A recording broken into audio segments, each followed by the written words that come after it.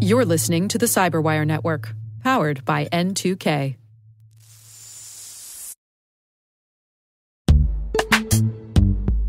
Struggling to secure on-prem apps with modern identity? Don't worry, you're not alone. Join industry leaders from Fortune 500 organizations to secure your apps on any cloud with any IDP, regardless of your environment's complexity. Meet Strata's identity orchestration platform, Mavericks. Say goodbye to the headaches of app refactoring and legacy tech debt. With identity orchestration, you can modernize legacy apps to use MFA or passwordless authentication in a few weeks, migrate from one IDP to another, and so much more without changing the app. No matter your IAM use case, Strata extends the value of your current identity investments. And the best part? You can try it for free today. Visit strata.io/cyberwire to share your biggest identity challenge, and they'll hook you up with a complimentary pair of AirPods Pro. Don't miss out. Visit strata.io/cyberwire. That's strata.io/cyberwire.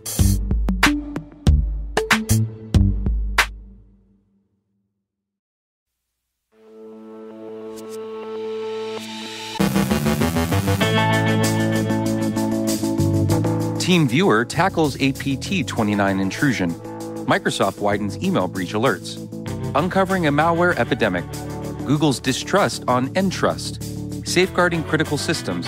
FTC versus MGM. Don't forget to back up your data. Polyfill's accidental expose. Our guest is Caitlin Shim, Director of AWS Cloud Governance, and she joins Rick Howard at the AWS Reinforce event. They're discussing cloud governance, the growth and development of AWS, and diversity. And a telecom titan becomes a telecom terror.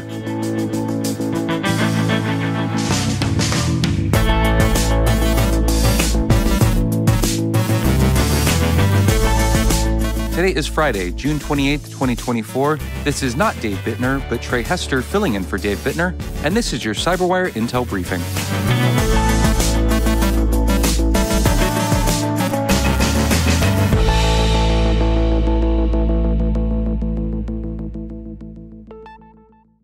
Remote access software provider TeamViewer is investigating a breach of its internal corporate IT environment, the record reports. The company said in an update this morning, quote, "Current findings of the investigation point to an attack on Wednesday, June 26, tied to credentials of a standard employee account within our corporate IT environment. Based on continuous security monitoring, our teams identified suspicious behavior of this account and immediately put incident response measures into action. Together with our internal incident response support, we currently attribute this activity to a threat actor known as APT29, also known as Midnight Blizzard. Based on current findings of the investigation, the attack was contained within the corporate IT environment, and there is no evidence that the threat actor gained access to our product environment or customer data." End quote. The Health Information Sharing and Analysis Center issued a threat bulletin yesterday, alerting the health sector to active cyber threats exploiting TeamViewer. The record also notes that cybersecurity firm NCC Group notified its customers that it has been made aware of significant compromise of its TeamViewer remote access and support platform by an APT group. Microsoft is notifying additional customers whose email correspondence with Microsoft was accessed by the Russian threat actor Midnight Blizzard, according to Engadget. The number of those affected was not disclosed. Microsoft stated, quote, "This week, we're continuing notifications to customers who corresponded with Microsoft corporate email accounts that were exfiltrated by the Midnight Blizzard threat actor, and we are providing the customers the email correspondence that was accessed by this actor. This has increased detail for customers who have already been notified and also includes new notifications." End quote. In a follow-up to a story we've followed over the past few months, Security Week reports that the Ann and Robert H. Lurie Children's Hospital of Chicago is notifying 791,000 people that their personal and medical information was accessed during a January ransomware attack. The hospital said in a breach notification that it refused to pay the ransom, and the Riceta ransomware group subsequently marked the stolen data dump as sold on its website. Security Week says the breached information includes names, addresses, dates of birth, dates of service, driver's license numbers, social security numbers, email addresses, phone numbers, health claims information, medical condition or diagnosis, medical record number, medical treatment, and prescription information. Outpost 24 has published a report on a malware distribution campaign that's spreading hundreds of thousands of malware samples, infecting each victim with up to 10 of them at the same time. The campaign is run by a suspected criminal group based in Eastern Europe, which is likely providing the distribution operation as a service for numerous malware operators. The researchers believe the threat actor is paid per infection and is attempting to spread as much malware as possible to as many victims as possible. The malware is distributed via phishing emails and malware loaders. Once the file is executed on the machine, it unfurls by installing up to 10 strains of information-stealing malware. Google has announced that Chrome will no longer trust digital certificates issued by Entrust, a major certificate authority. The decision follows multiple compliance violations by Entrust, which have eroded confidence in its competence and reliability. The move will impact numerous organizations, including major banks and corporations, starting November 1, 2024. Google recommends affected entities transition to a new CA. Despite Entrust's recent efforts to address these issues, the response has been deemed insufficient. The company is urged to demonstrate significant improvements to regain trust. The U.S. Homeland Security Subcommittee on Cybersecurity and Infrastructure Protection held a hearing to address vulnerabilities in critical infrastructure and the role of cyber insurance in enhancing resilience. Key witnesses emphasized the importance of cyber insurance in recovery and risk mitigation, highlighting its potential to support both private and federal responses to cyber threats.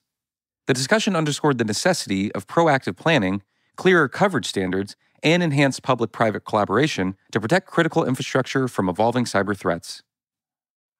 The Federal Trade Commission is pushing back against MGM Resorts International's efforts to block its investigation into a significant cyber attack that occurred last September. The breach compromised the personal information of 1.5 million guests and disrupted MGM's operations for over a week. MGM has been resisting the FTC's investigative demands, leading the FTC to seek a court order to enforce compliance. The FTC's stance underscores the importance of regulatory oversight in addressing cybersecurity breaches and ensuring accountability to protect consumer data. A recent cyber attack on an Indonesian data center severely disrupted public services, including airport, immigration systems, and exposed significant shortcomings in data backup practices. With 98% of the government's data not backed up, the incident has prompted a national audit to improve cyber resilience and data security. Officials blame poor governance and budget constraints for the lack of backups. The breach highlights the critical need for robust backup strategies and proactive data protection to prevent similar disruptions in the future. Come on, people, back up the data. Continuing our coverage of a story we are following this week, a large-scale supply chain attack on multiple content delivery networks, including Polyfill.io, BootCDN, BootCSS, and StaticFile, has been traced to a single operator. Researchers discovered exposed Cloudflare keys in a public GitHub repository, which linked the attack to a common entity. The breach affected tens of millions of websites, highlighting severe vulnerabilities in the supply chain.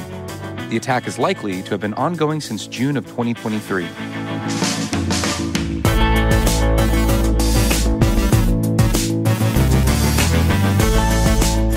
Coming up after the break, we've got N2K's Rick Howard talking with guest Caitlin Shim, AWS's Director of AWS Cloud Governance. Rick recently caught up with her at AWS's Reinforce event. They spoke about cloud governance, the growth and development of AWS, and diversity. Stay with us.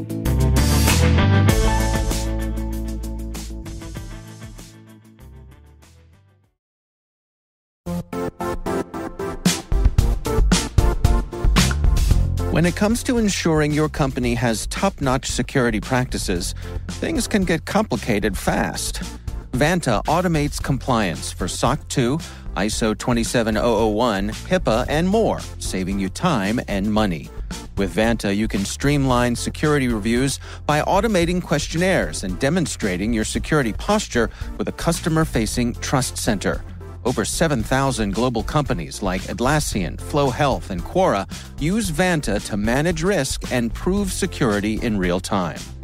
Our listeners can claim a special offer of $1,000 off Vanta at vanta.com/cyber. That's VANTA.com/cyber for $1,000 off Vanta.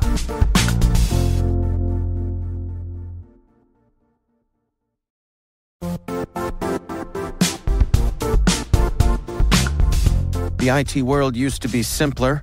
You only had to secure and manage environments that you controlled. Then came new technologies and new ways to work. Now, employees, apps, and networks are everywhere.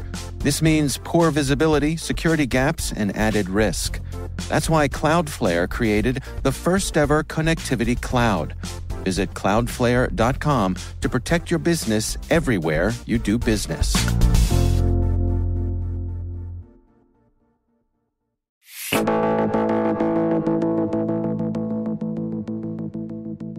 AWS is a media partner here at N2K CyberWire. In June of 2024, Brandon Karp, our VP of Programming, Jen Iben, our executive producer, and I traveled to the great city of Philadelphia to attend the 2024 AWS Reinforced Security Conference. And I got to sit down with Caitlin Shim, the GM of AWS Cloud Governance. Of course, one of the conference themes is trying to understand the impact of machine learning and generative AI in the cloud security space. Caitlin was quick to point out that just because a new technology comes down the road that appears all shiny and new, it doesn't mean that InfoSec leaders need to change their strategies, their first principles. She calls it your strong security governance foundation. I think over the course of my career, I've been honored to see a whole bunch of new technologies come up. Yeah. And so one thing we've learned from that experience is that it's really, really important to have a strong security and governance foundation. And if you have that foundation, it helps protect you for whatever may happen. Gen AI is the one that we're very excited about, and you're hearing a lot about this week, but there'll be something else tomorrow. Gen AI will be old hat, and we'll be really excited about something else next. And that's really where you really want to make sure you have that fence and that perimeter around your environment to make sure that it's set up correct. In some ways, like AI and ML for Amazon is old hat. We've been working in this for over 25 years. So I think it's what people forget. Machine learning algorithms been around for a long time. Yes, right. Exactly. It just got popular in the last couple of years. Yeah, exactly. And so learning how to be secure and well governed with all of that is, we have a lot of experience to bring to the table with that. So I just found out that you were almost one of the original employees around AWS in 2006, right? When it all started, right? That's when we launched AWS as a product, right? So you were there at the ground floor? Or? I was on the team that launched AWS CloudWatch, which was if my memory serves me right, something like the 5th AWS service that launched. So I won't call myself one of the originals. I won't compete with Peter DeSantis on launching EC2 or anything like that. But I would totally claim that. Okay.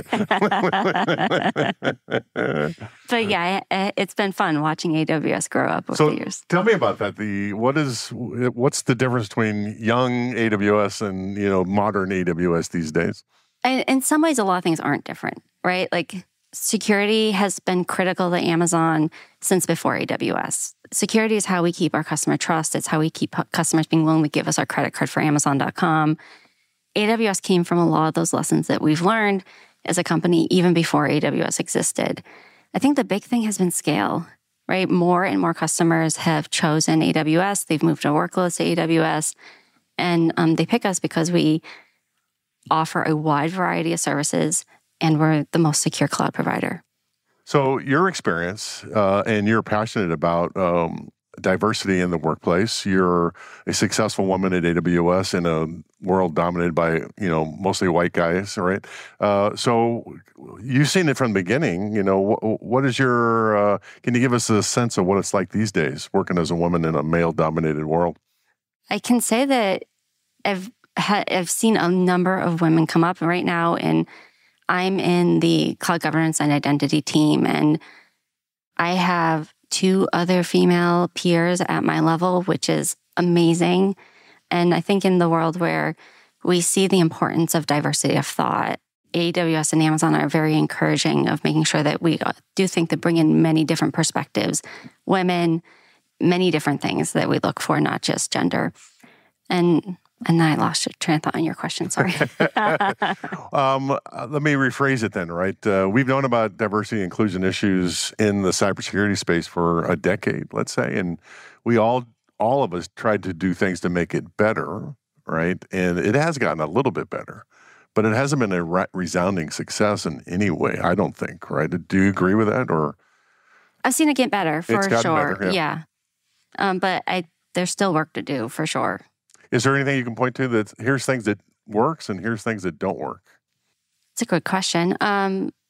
Making sure that diverse perspectives are brought in is always super important. Our success of our products, it means that the people working on them need to reflect our customers, and every customer needs to be secure, not just people who look like one particular profile. And I think this also, there's a lot of systems at Amazon that I think really do help with that as well. Our whole working backwards process means that we start with the customer, what they need, write down the data for what they need, and make decisions not based on a PowerPoint presentation, but based on what we think is truly the best customer experience. Personally, for me, I found that be super helpful to make sure my voice is heard. I can put the data down, we read it, we evaluate it, and we have a discussion about what's right for the customer, not just the loudest person in the room. When I first started thinking about diversity and inclusion issues, there was really two pieces, right? It was an awareness piece where we did a lot of, you guys should know that there's a problem that we need to try to fix. And then there was a second piece where we actually tried to do stuff to make it better. I know in the early days, we did a lot of awareness things and didn't do a lot of fix-it kinds of things. Is that still the current situation? I think it's a balance. It's a balance, yeah. Yeah, I mean, awareness alone, and I've seen some studies recently that awareness alone can sometimes hurt, not help. So you need those mechanisms in place. You need to check. You need to think about how are we making sure that we're not just catering our business environment, our meetings, our processes around one type of personality. If someone's quieter, how do we make sure that their voice is recognized? If someone doesn't speak very loudly, how do we make sure that we're seeing their opinion, things like that? Well, I've always said this is not a woman's problem. It's a men's problem, right? Men have to do what you're describing, right? They have to see that there's this talented person in the corner who's kind of quiet and bring them out. You know, they have to do that, right? Or we're never going to get there. Yeah, it's everyone, right? And I've been honored to work for a number of leaders who have been very, very explicit about recognizing when there's someone who has good ideas that may not be highlighted, and they explicitly call them out. And certainly when I was junior in my career, I had a boss he'd either slack me or explicitly call me out, like, Caitlin, what do you think here? Yeah, exactly. Yeah. That's what we need, right? Yeah. So you at the conference, at the AWS Reinforce conference, you're on a panel that discuss women's issues. Is there a main theme from that you're going to tell everybody? I think our biggest theme is encouraging women to focus on security. It is one of the industries one of the ends of computer science we don't see as many women. And security touches every possible industry. There's not much you can do where you don't care about security in tech. And so it's really talking about how first of all, encouraging women to focus on security, think about security. And what I really want the audience to take away is that it's really advantage to you to focus on that and learn it, because it's a transferable skill. If you're in healthcare, if you're in cloud providing, if you end up working on devices, everyone needs to care about security. So it's not just a thing you could do, is a thing that might sustain you forever anywhere you might go, right? So don't be afraid of it. Exactly. Right? That's excellent. Well, I think that's a great place to leave this. Well, thank you for coming in and telling us about this. We really appreciate it. Thank you. Yeah. That was Caitlin Shim, the GM of AWS Cloud Governance.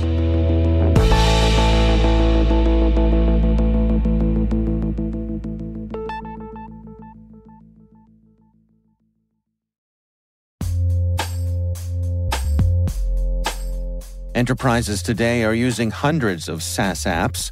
Are you reaping their productivity and innovation benefits, or are you lost in the sprawl? Enter Savvy Security. They help you surface every SaaS app, identity, and risk, so you can shine a light on shadow IT and risky identities. Savvy monitors your entire SaaS attack surface to help you efficiently eliminate toxic risk combinations and prevent attacks. So go on, get savvy about SaaS and harness the productivity benefits. Fuel innovation while closing security gaps. Visit savvy.security to learn more.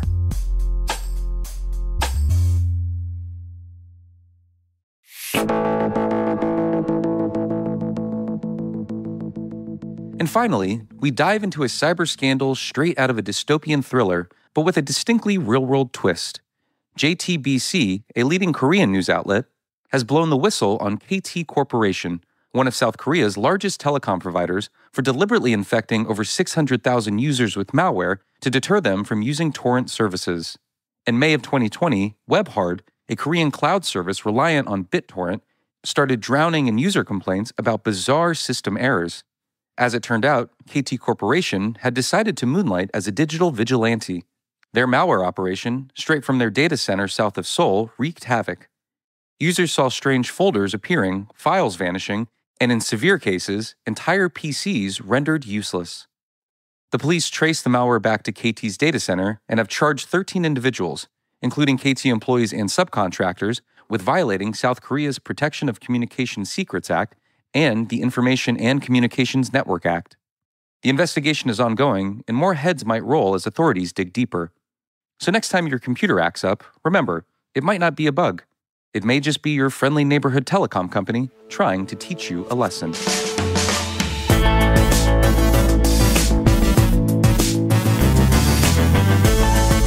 And that's the CyberWire. For links to all of today's stories, check out our daily briefing at thecyberwire.com.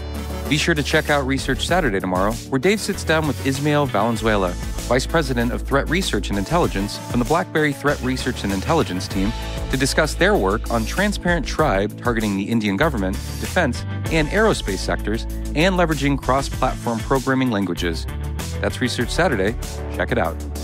We'd love to know what you think of this podcast. Your feedback ensures that we deliver the insights that keep you a step ahead in the rapidly changing world of cybersecurity. If you like the show, please share a rating and review in your podcast app. Please also fill out the survey in the show notes or send an email to cyberwire@n2k.com. We're privileged that N2K CyberWire is part of a daily routine of the most influential leaders and operators in the public and private sector, from the Fortune 500 to many of the world's preeminent agencies. N2K makes it easy for companies to optimize your biggest investment, your people. We make you smarter about your team while making your team smarter. Learn how at n2k.com. This episode was produced by Liz Stokes. Our mixer is me, with original music and sound design by Elliot Peltzman. Our executive producer is Jennifer Iben. Our executive editor is Brayden Karp. Simone Petrella is our president. Peter Kilpie is our publisher. And I'm Trey Hester, filling in for Dave Bittner. Thanks for listening. We'll see you back here next week.